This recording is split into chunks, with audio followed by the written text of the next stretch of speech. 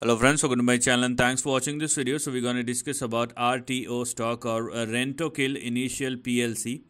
Now the stock has already moved quite a lot and it's been consolidating. But with this current move with such a big volume or such a big spike, it is indicating that probably the downside is over and the stock is ready to swing higher, which has already been started. Now, before talking anything about the big trend, let us first discuss about the current price chart where we need to consider some levels as far as our current support, or I would rather say stop loss on the downside, below which one must not go, otherwise the downside will start again. So for RTO stock, we're going to have our support and stop loss at 24.8. Make sure that the stock is not falling below 24.8, otherwise the downside will start again.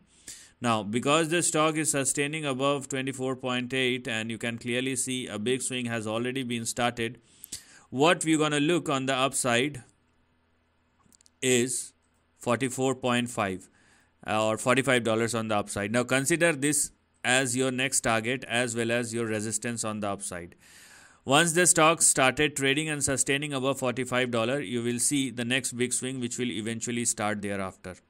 So in case the stock started trading and sustaining above 45 or more, then the big target obviously in the next couple of months or years will eventually become active, and the levels which we're going to look at will be in between 90 and $150 or $160 in the next couple of months or years. So you can clearly see the stock has started moving higher, or it has already ready to, or you can consider that it is ready to swing higher at least.